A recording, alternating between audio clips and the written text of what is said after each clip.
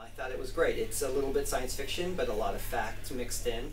So. A man's life could be changed by something that he thought or imagined, or in this case, remembered in his mind. The interesting part is not just simply just a sci-fi. It's really something that's a true potential that is actually coming into the near future. But the issue of scientific evidence is a very interesting and important one in law these days. Just with the whole being able to read people's memories and seeing it, just was fascinating to me.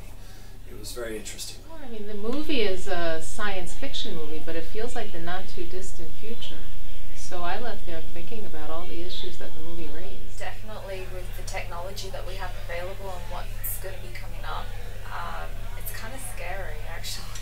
It seems plausible that it can be something that we need to worry about,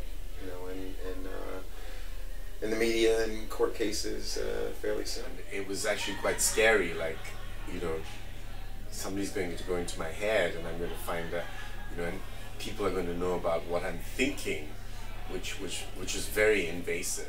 Watch it. It'll blow your mind.